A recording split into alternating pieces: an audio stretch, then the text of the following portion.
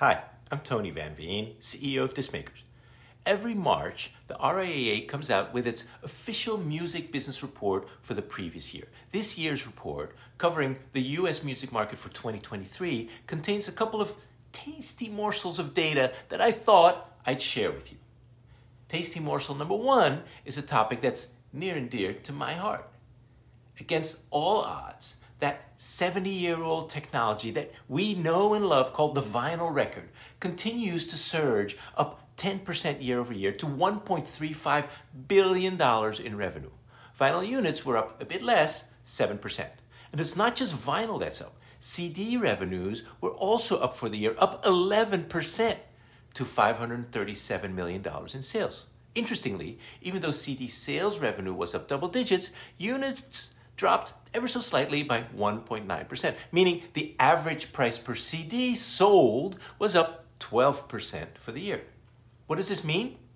It means, A, that people continue to want more physical units, proven by the fact that combined vinyl and CD units were up 3% and dollars were up 11%, and B, they're willing to pay more per unit.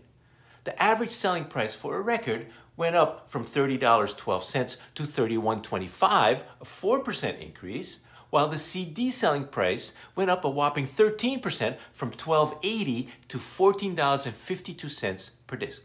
Which, by the way, supports my point that in 2024, there is no need to sell your CD for $10. You can sell all day long for $12, even, as I recommend, for $15 without fans batting an eyelid. Also, for all the hype vinyl gets, it's interesting to note that 37 million CDs were sold last year versus 43 million records. So 46% of all physical units sold were for the humble optical disc. I gotta say, it warms my heart to see the continuing love that fans show for physical media. The graphics, the desire to own something by an artist they love rather than renting it from Spotify, fans continue to vote with their wallets. This is good news for artists trying to monetize their music and push their career forward. Here's tasty morsel number two. While CDs and vinyl both saw double-digit revenue growth last year, streaming revenues were up just 9%. Sure, streaming makes up close to 80% of the US music industry today, while physical revenues account for just 15%. But it seems like US streaming growth is getting harder to come by. What's going on? Billboard writer Glenn Peoples wrote an interesting analysis about this. Turns out, as more people are already paying for streaming, less new people join every day, every year. Makes sense, right? That slows streaming revenue growth. The US market added just 5.2 million new streaming subscribers for the year versus 8.5 million 2 years prior in 2021. Of course, the giants of the music industry, both major labels and streaming platforms, want faster growth, not slower. That's why, after more than a decade of flat subscription pricing in the US, the streaming platforms last year finally raised prices by $1. While $1 isn't much, this increase is actually good news. In fact, for you to get paid more for streaming, the Spotifys and Apples of the world will need to keep raising prices on a regular basis. Why? Because the streaming platforms pay a fixed percent of their revenue, close to 70%, to the rights holders, like you. If they raise prices faster than their streaming volume, you get paid more per stream. So there you have it. The US music industry continues its overall growth, physical keeps growing, streaming growth is slowing, and subscription prices are starting to slowly go up.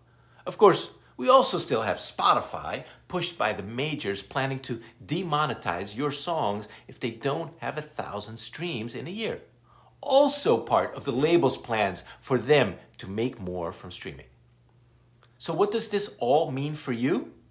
Frankly, nothing.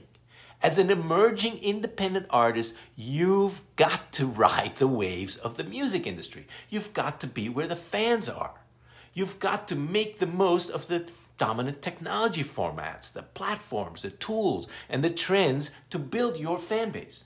Regardless of what happens in the music industry, you've got to keep hustling and doing what you got to do to move your music forward.